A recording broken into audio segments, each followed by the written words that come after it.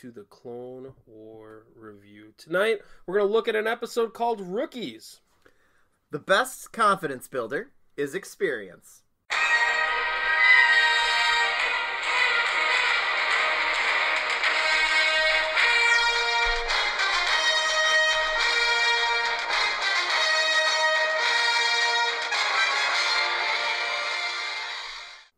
This episode was written by Stephen Melching and directed by Justin Ridge. We follow a small installation on the outer rim planet of Rishi and a band of newbie clone troopers as they try to stave off boredom. But when the Separatists send commando droids to take over the installation, will it threaten the Republic's ability to stave off the surprise attack on the clone homeworld of Kamino? Luke, will you walk us through this episode? Sure. So we start out at Rishi Station, which has maybe 8 clone troopers total that are guarding it. And we're led to believe it's basically an empty, boring planet. The only other thing that seems to be on there are these giant cave eels that jump from hole to hole in the surface. Those are awesome, by the way. They're interesting, that's for sure. And our troops are very bored there and talking about how nothing happens. There is one thing I really liked, how they had a army radio station that they were listening to, dedicating songs to the troops. I thought that was a nice little touch that kind of grounded it a little bit. And we meet our clone troopers. None of them have any experience except for the sergeant who is there. And while they are there basically doing nothing, a meteor shower strikes. And as everyone in the Star Wars universe should know by now, there is never an actual meteor strike that happens. No, those never happen. No. So it is actually droid ships that land down there with a new type of droid we've never seen before, the commando droid, which is a really cool design. It's basically like a more humanoid version of the typical battle droid. I love these guys. They don't make any jokes. They are serious. They are deadly. They are fantastic. Oh, I love these commando troops. They're black. They're stealth-like. They're sneaking around. They seem to have a plan and some intelligence. So they sneak on to the base. And the basic plan that they want to accomplish is this is the last outpost before Kamino, where the clones are being grown or made or harvested or however you want to describe it. And their plan is to knock out this station so that it can't report to the Republic that General Grievous's attack ships are going to go have an assault on Kamino. So they're trying to sneak into the base in order to take it over, so that General Grievous can fly by. So they sneak in, they pretend to be a clone trooper at certain points because they can put the helmets on and fake the voices, and they assault this group of troopers, and they kill the sergeant, and they kill all the troopers except for 4 of the most inexperienced, who sneak out through a vent, and then drop down into the planet's surface, where one is immediately eaten by an eel. Yes, by that eel, yes! He just jumps out of the cave. Swallows him whole right there, and they kind of shoot at him ineffectively. Meanwhile, the droids take over the base. They are able to disable the call alarm so that the Republic doesn't know what's going on, and this base is basically sending an all-clear signal on repeat so that the Republic thinks that everything is fine. Meanwhile, Grievous's ships are getting closer and closer to Kamino. We also see in what might be shades of things to come that Ventress is a spy on Kamino, because she talks via hologram to Grievous and is identified as their spy there. So I don't know how she could possibly hide in plain sight among anyone. That represents really bad planning by Yoda, because Yoda clearly knows about her in the first one, and I realize that these are out of order, but if that's the case, like, that's just terrible. Well, and they fought Ventress in the movie as well, and when these episodes were created, Tartakovsky was canon, his Clone Wars stories, and she was the main antagonist of the first season of that. So they all know who she is. So how she can sneak onto a planet with her bald head and her weird blue face paint and whatnot and not be noticed is a little surprising. But we'll see where that goes. If it gets mentioned again, I'll be curious, or if it's just something they toss aside. But while this is also going on, Rex and Commander Cody, who are basically the 2 clone commanders that we're familiar with, land on the base to do an inspection. They land at the loading dock, and the droids dress up as clones and try to dismiss them. But they figure it out, and the other clones down on the surface fire a flare to warn them. So a gunfight breaks out again. Shoots him right in the head. Yeah, Rex shoots a battle droid right in the head. And I think he talks shit to it, too, while he does it. There's a lot of shit talking there is. From the clones in this one. But the droids throw detonators. They have to jump off into the planet's surface where they meet up with the other, now 3 clones, because one got eaten by an eel.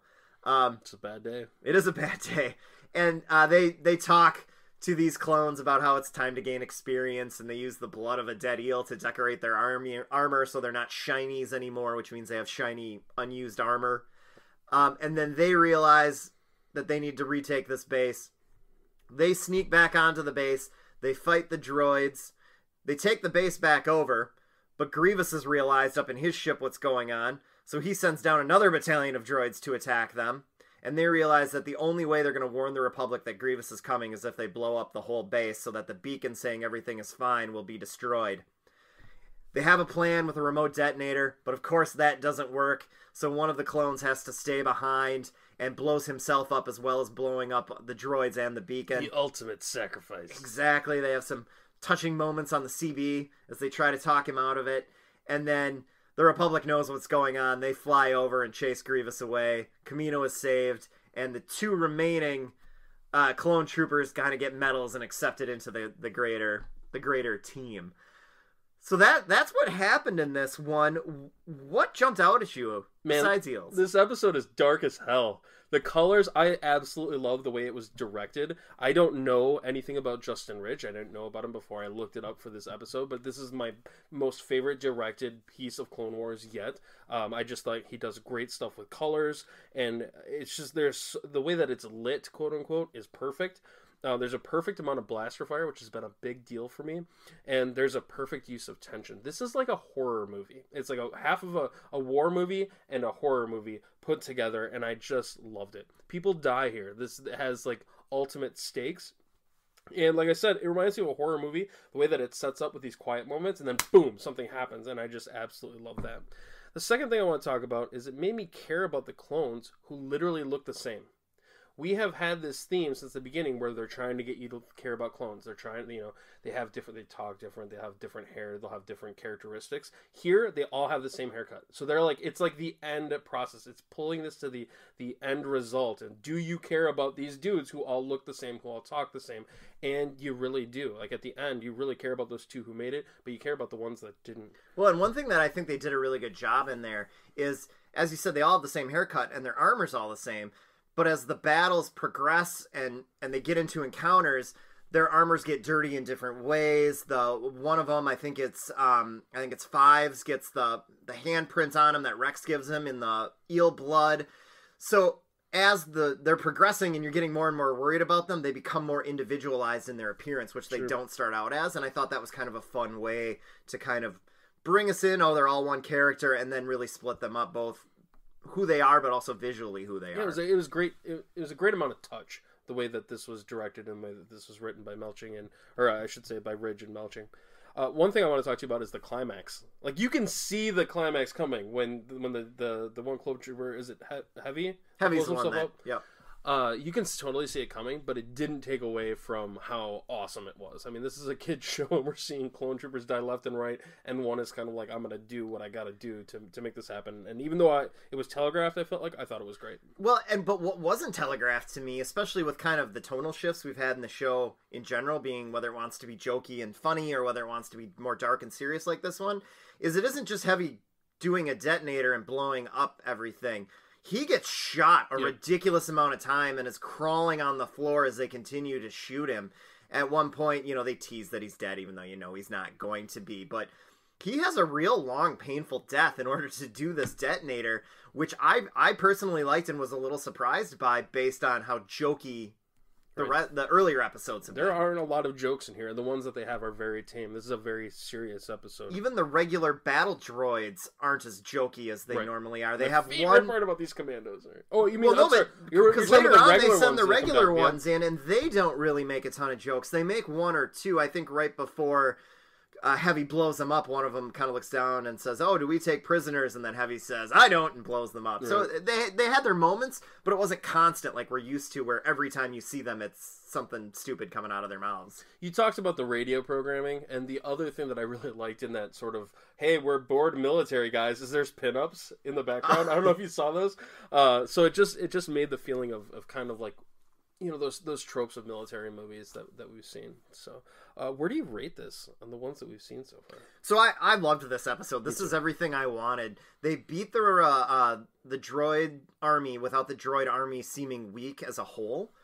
They just beat a little section of it, and they kind of had to do it last gasp and drastically. I like the darker tone. That's more entertaining to me as an adult. I liked not having the Jedi just come in and save everything with their Jedi powers. And they even call that out a couple times. Rex and Cody in their banter. Mm-hmm. Wish there was a Jedi here. Yeah, well, and then there's one there where they say, well, this was just like this other planet we've been on.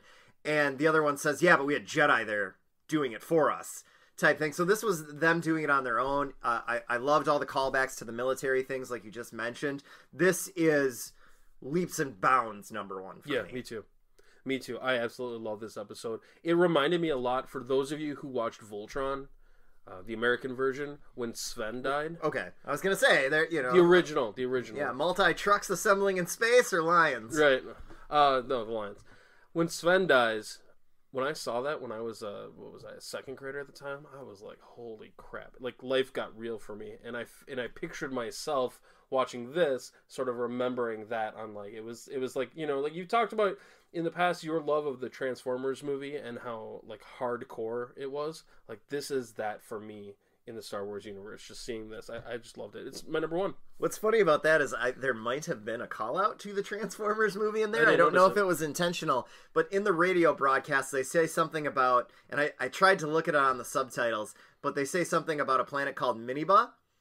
And the universal greeting in Transformers the movie is Ba Weep Grana Weep Niniba. So it probably wasn't, but I'm really hoping that was a call out to the Transformers, the movie from the 80s, not a Michael Bay piece of shit. Like the actual cartoon one with Leonard Nimoy and Orson Welles and all those Eric Idle and all those people where they kill half the Transformers and rebooted the universe. So I'm hoping that's what that was.